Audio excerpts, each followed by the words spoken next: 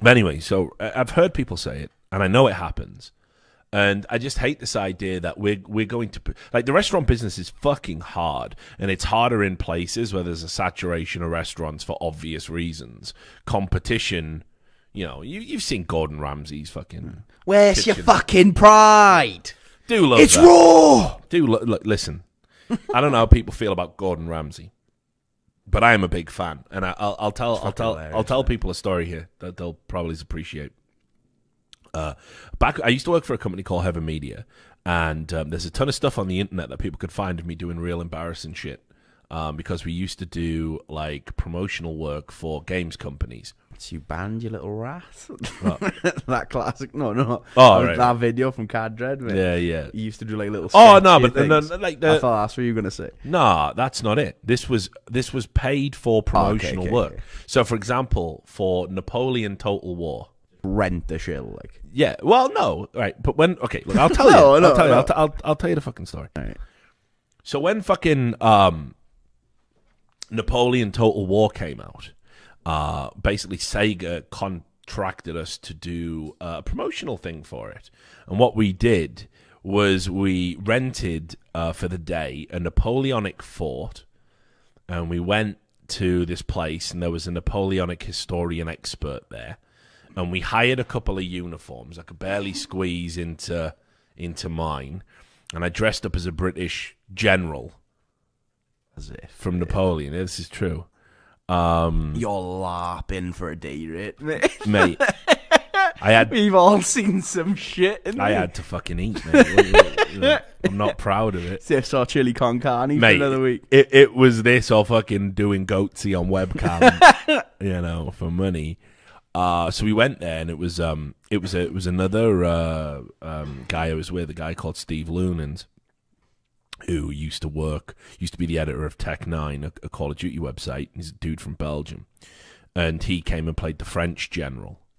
Okay, and we did 3 matches against each other, where we rigged the outcome, match fixing.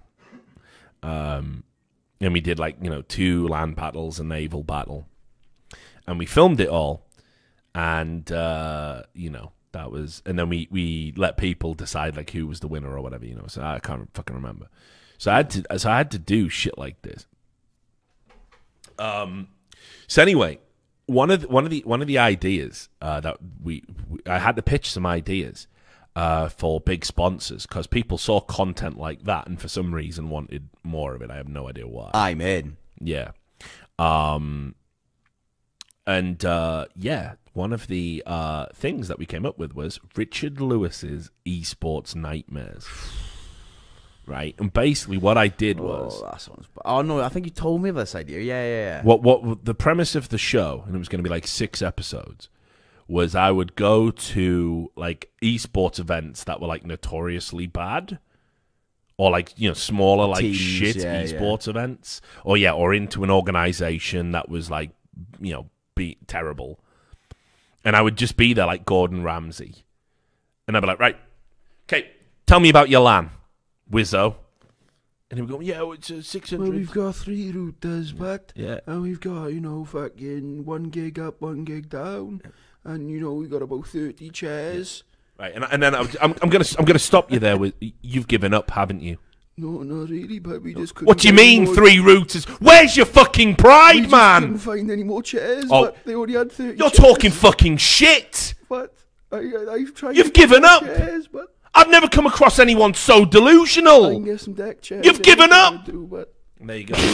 And that would have been the whole show, basically. So. Big fan of the chairs. No. I hadn't seen. We actually were acting there. I know. Could have been problem. I had to come back. I lost myself. For a minute, I thought it was Gordon Ramsay. See, everyone wants it of it. We made it too good. We've made a demand. Oh yeah. So it never got made though. Nobody snapped. Nobody snapped that up. But we could make it. Brought to you by Rivalry GG. Yeah, I'll talk to them about it. Let's make it happen. Let's pitch. I mean, if they're not a sponsor after this episode, I'll write a script up.